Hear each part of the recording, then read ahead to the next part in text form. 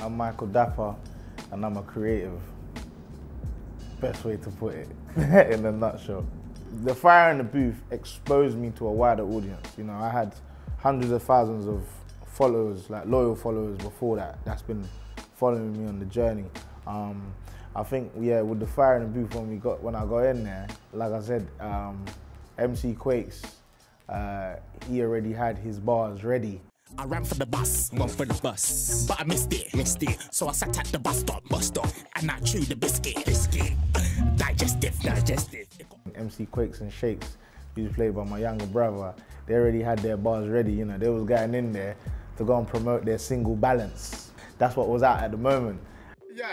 You need to know the balance. NatWest balance.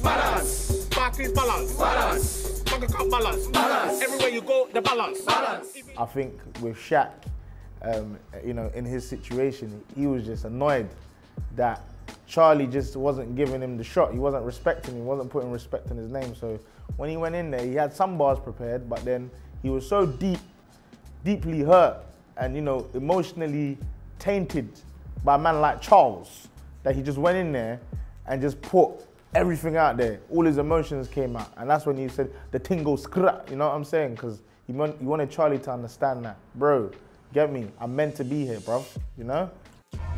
The thing goes scrap.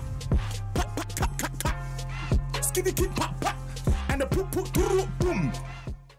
Some of the bars were prepared before and some of the bars were just, like I said, in the moment of the character. Do you get what I'm saying? Because if that was me, I wouldn't be saying that. Do you know what I'm saying? But if that is Shaq, you don't know what the heck's gonna come out of his mouth. You know what I'm saying? And that's what happened in the fire in the booth.